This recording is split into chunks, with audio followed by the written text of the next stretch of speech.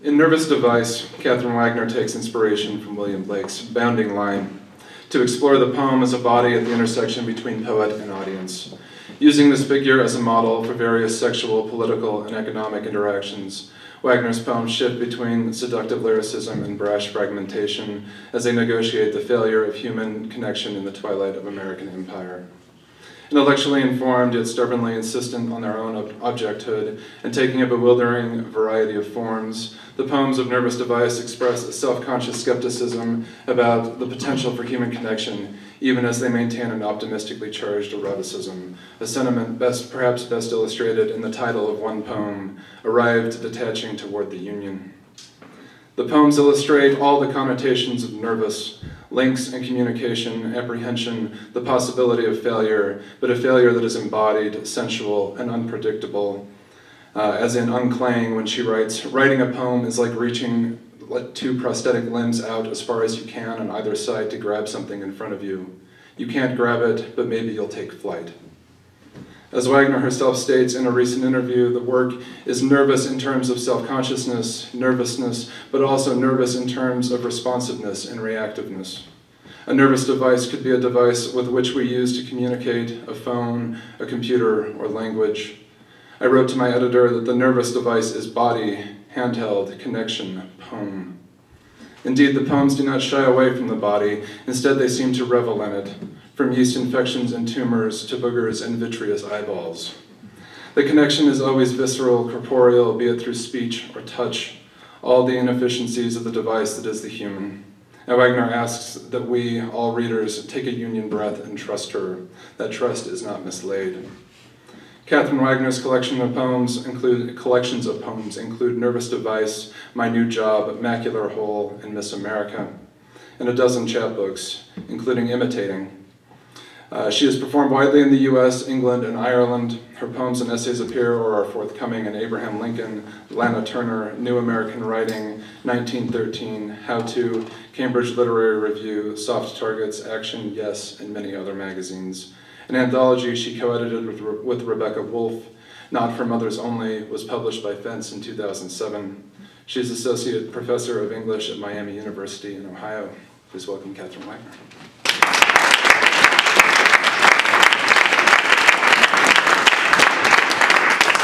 Paisley's taller than me. Can you all hear me okay? Yeah. It's really great to be back here. I was a student at Utah and finished up in 2000, I think. And it's just beautiful here, and a great pleasure to be back and see some of my teachers and meet Michael. And I'm so grateful that you had me here, and what a pleasure to read with Paisley. It was a beautiful reading. So, all right. I want to say something about the intro, which I thought was great, really generous and good. And I just want to read the passage that you took the all readers take a union breath, trust me thing from, because the reason I want to read it is that I really, really don't want readers to trust me at all. I want to be completely untrusted. It's very important that you not trust me at all. And, I'm going to read just that passage really quickly. Instead of tearing, this is from a longer poem, but instead of tearing down the poem, scrape it D and C and exit, I made more shapely bobs that pleasure me, hum crystal when touched. All readers, take a union breath, trust me, for I started to know, sorry, I'm going to read that again. All readers, take a union breath, trust me, for I started to know what I was doing in a poem, the intuition track laid out prior, poem aligns and rolls, if rickety, headlit, and through the forest, when it instead should unalign and disembark the trees. I'm going to sing a couple of medieval lyrics tonight. I've been having a lot of fun lately.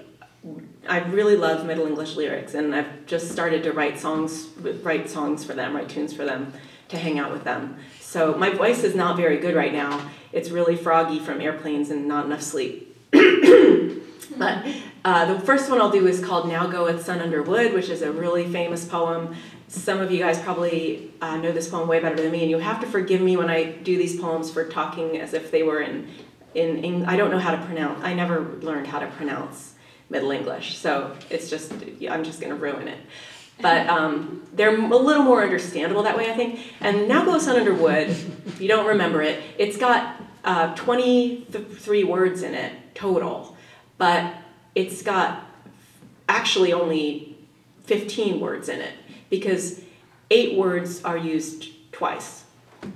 7 words are only used once, but of those words, I think 3 rhyme, so they have a doubleness about them. And then there are also words in the poem that have several meanings. For example, it says, "Me rueth Mary, thy fair rood," which means thy fair face, but also means thy fair cross. So there's a reference to the fortunate fall there.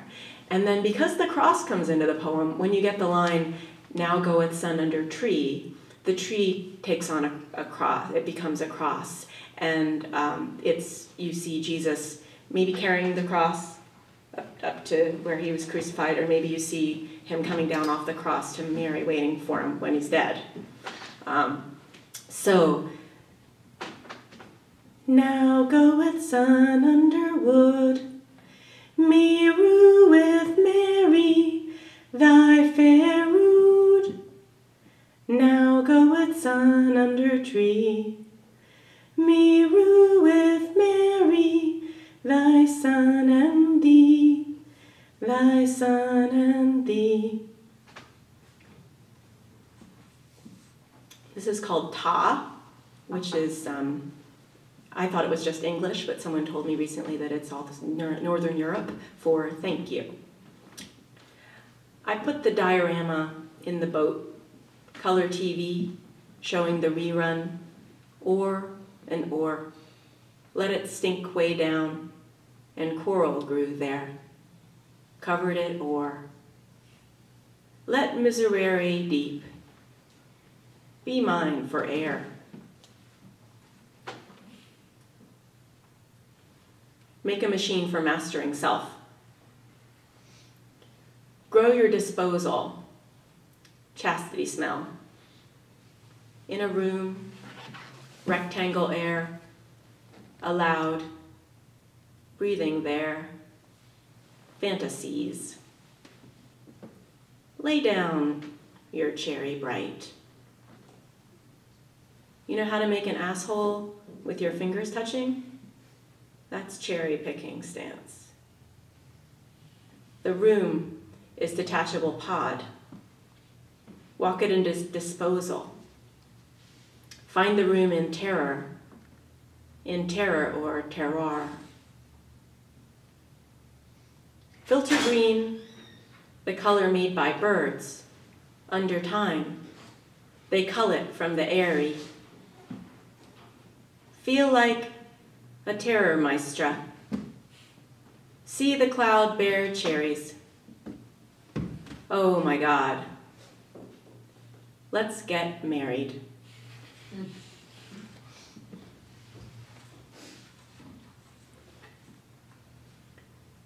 Blink whole head in identificatory trance.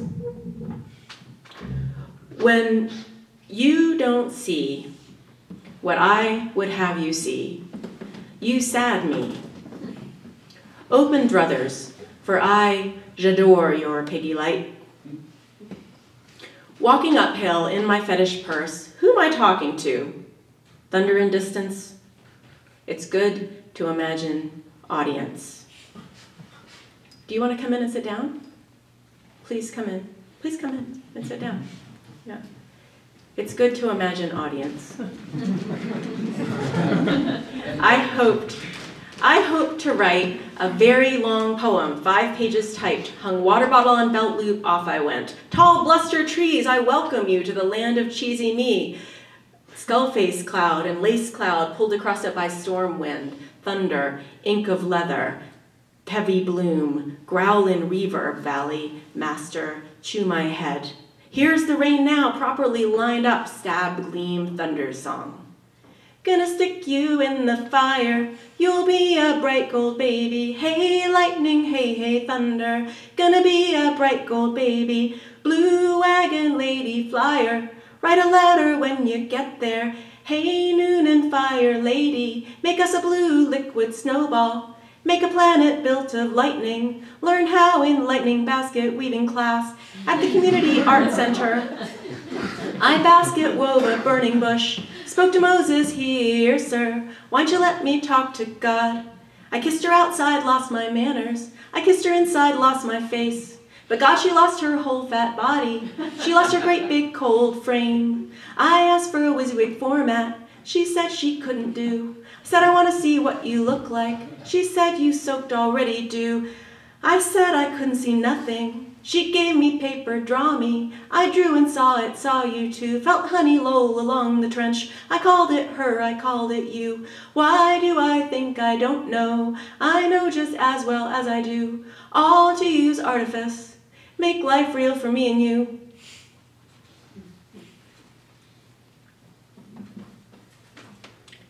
Okay.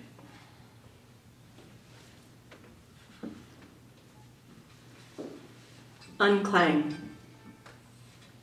I would like never to be obscure. I understand why I was. Explaining is a bore and flattens lang. So it takes experience to write a real poem that is well lit, which is not the same as clear, drinking water from a jar, old baby doll in bed, broke and well fed. Lying here is great, I said. You are not nowhere. Stay up all night. You sunshine bleat. I could have moved to.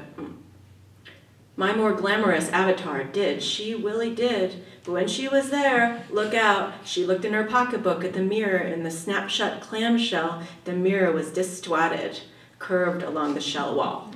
A weirdo pronunciation from New York. Distwatted.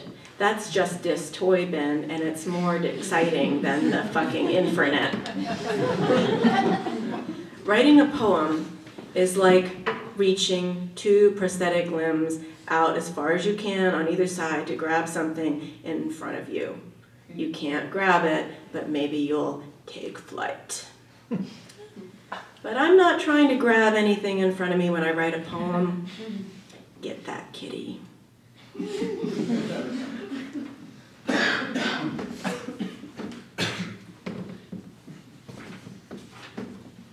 Innocent money.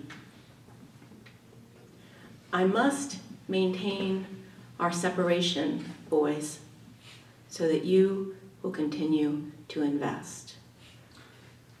I like this stage and would like to extend it. Your lover is beyond the proscenium arch, your audience, and play in your own play. She is, I am, handling my carcass with strings.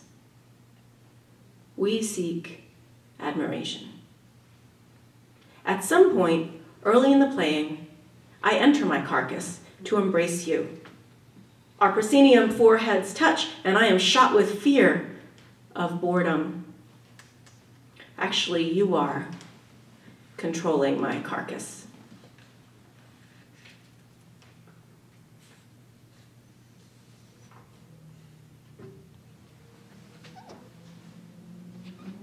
I'm not texting. I'm entering my passcode so I can see how long I've been. Okay. This is the requisite oil spill poem. A well is a mine, a good belongs to me. Wide-winged heaven mowed my garden down, black lily puddle. Let commerce suck brights from all dally halls and string them Christmas mines. Will folded, made a napkin, old agendas used to clean my mouth of will. I built this tone, ironically, it goes against itself. Who is responsible for the oil spill in the Gulf? Did you drive here? I had no choice. Took your choice. If we don't have oil, we'll need slaves, or none of us will ever read or paint.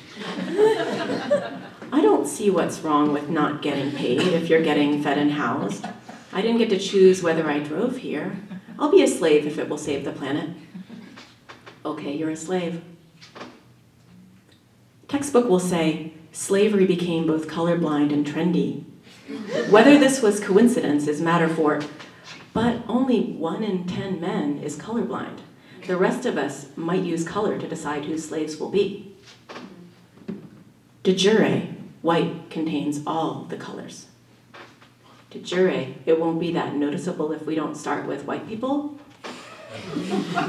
Anybody here who's de facto black? I'm afraid to speak for anybody in a different identity category. And how many slaves will you need to maintain your standard of living sans oil? A slave for the bicycle jitney, a lawn mowing slave, a slave to cook and load compressed wood pellets into the wood stove. I can do that. But then we'll need a slave to weed and clean. 3 slaves per household? 3 to 5. Will you be one of mine? Let's all take turns. Can't come to your birthday party, it's my slave week. Need categories of us. A use for identity. A feudal system stabilized by international trade. But freedom is a value. Say has a value and it can be traded. Freedom times need equals reality. Freedom over reality equals art. Then art times reality equals freedom. Freedom over art equals reality? Where art is politics. Where am I to go? Oh, hey, hey, hey, Johnny, where am I to go? I am where to go. I am where to go, dear Johnny.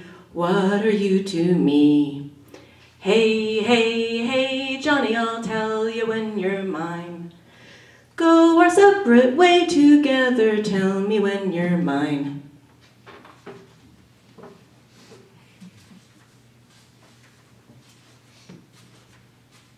Does anybody have a bangle bracelet on that I could borrow?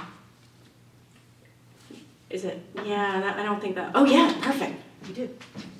Thank you very much. Okay. This might not. This. Oh yeah, it'll work. Okay, this will work. This is a poem that I wrote to. Sometimes I write poems that have to be on objects, and this poem was written. It was supposed to be written on the outside of a bangle, which I forgot to bring with me.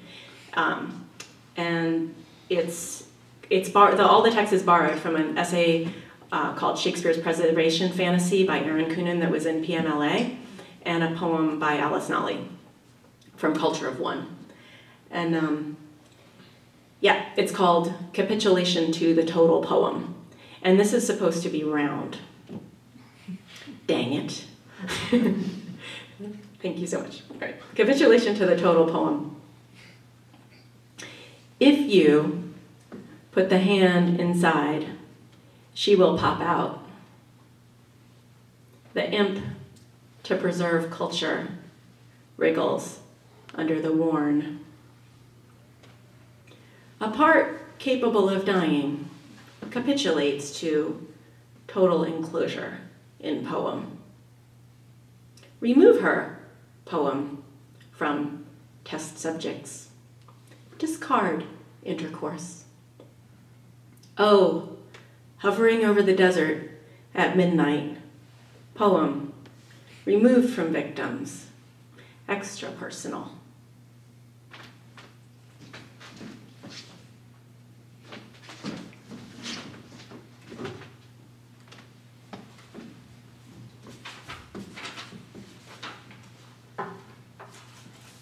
Never mind. The terms given you were breathe, that starts it.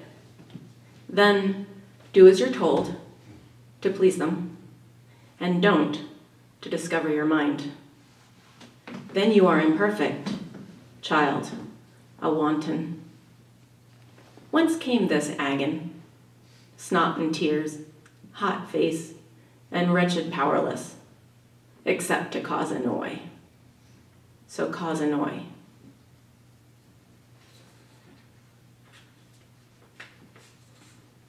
Green cog.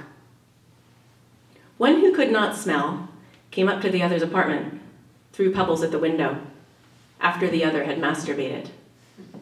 The other, not having washed her hands, brought one a beer. One was intimate with the other's smell, and wanted to be intimate with the other, and was, and did not know it. That old factory.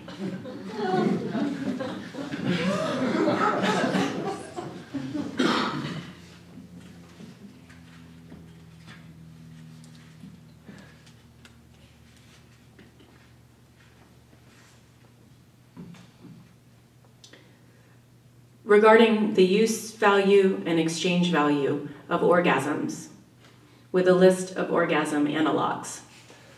Viz. Dead servant, smell garnet, drain goes down drain.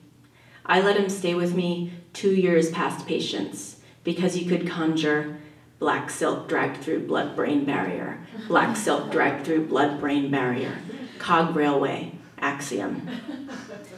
Use value or exchange value? He traded orgasms, I traded love stance, we lost our shirts. Come, normative anomaly, repeatable difference, costly and prized. Normative wedge, unconscious norm, come, oddity, trade you for memory. Honey, I love you for this fine minute. Honey, your eyes have gone really buggy. I'm frightened, anticipant. Oh hell, that's Polaroid ripped back before it's developed. Sticky firework chemical, gel burnt electrodes, suffer the jailed ostrolodal, terminate its head. I'm through with you. Pleasure. When the coagulant future returns, which is instant, even as happiness roams past the edges of nerve into room, the feeling's unsellable, never gets into poem. I left my topography map on the picnic table, rained in the Tetons, exposed their mache. I see I'm aggressive, weirdly violent, cold-fingered, won't mind being otherwise, tell warm to me. Goddamn these dactyls, they crush labile erotica. Knee-jerk dactylic, see? Needing to pee, but I'm pushing this longer. List of orgasm metaphors, commodity catalog, at outset of poem, tried to turn time to material, re-experienceable. Come back and see me sometime. If this poem is not desirable, but you've made yourself hear it, you're at a reading, you have a sane reason. Dear friend, that's a condom. You've inoculated your cock against insanity. I'm figuring reader as male. Why'd I do that? Friend, there's a reason. Really have to pee now. To let pleasure be.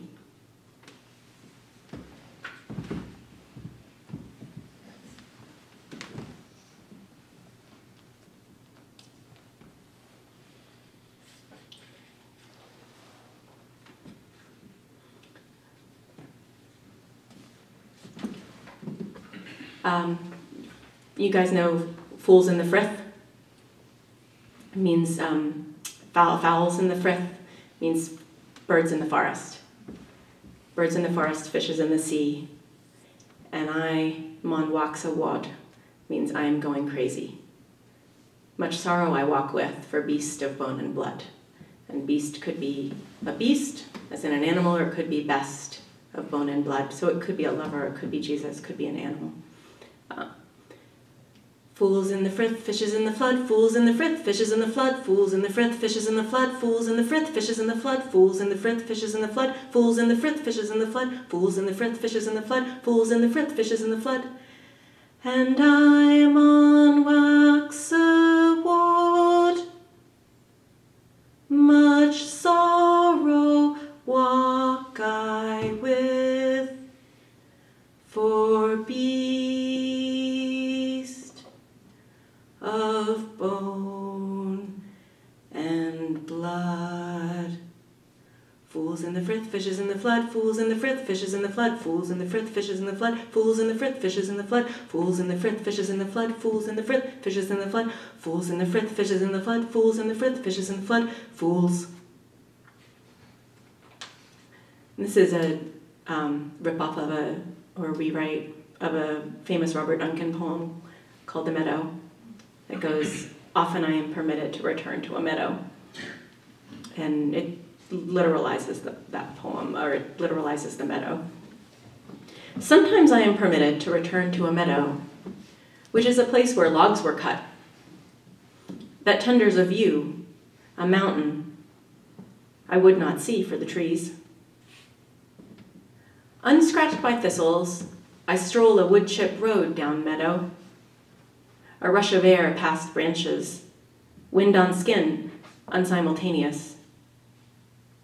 The road is to my eye, unsightly, and yet it shares cause with the meadow. That is a place of forced permission.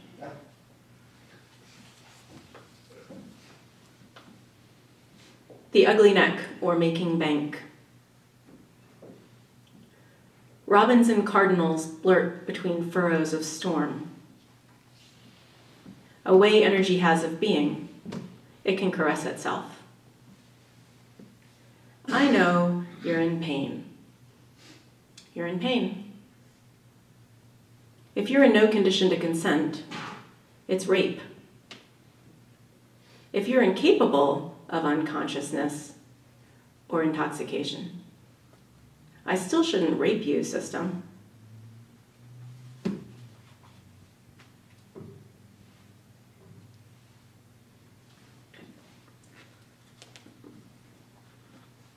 This is a 15th century one, and you know this one. Oh, western wind, when... I'm going to start that one over because I went way too high. Oh, oh, oh. Oh, western wind, when will... I'm sorry. I don't know why I'm having so much trouble. Oh, western wind, when wilt thou blow the small rain down, can rain? Christ, that my love was in my arms, and I in my bed again.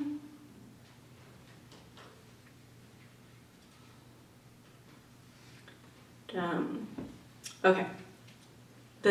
This book's working title was The Bounding Line. You mentioned that title in your intro, that line in your intro.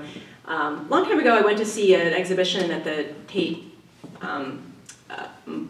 Britain that put up Blake's only exhibition that was held during his lifetime. It was this exhibition was a massive failure. Almost nobody went, and the people who went didn't like it. But Blake wrote this very polemical. It was also held above his brother's hosiery shop in Golden Square.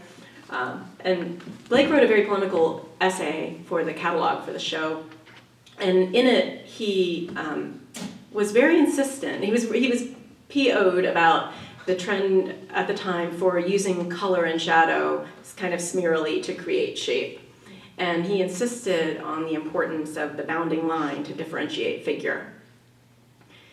And when Jim Sportsman interviewed me about audience and what is the bounding line, at some point we discussed my tilted cervix and said that if she put in his finger just a few inches, she would feel it here. And I stuck out my fist and had her put his figure in it, which freaked him out, though not as much as it would have if I had offered her my vagina to put his finger in.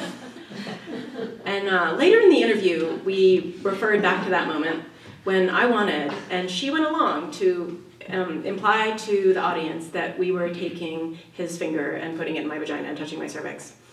We said, for the sake of the interview, of course for the sake of the interview, to imply boundary. Thank you very much. Good night.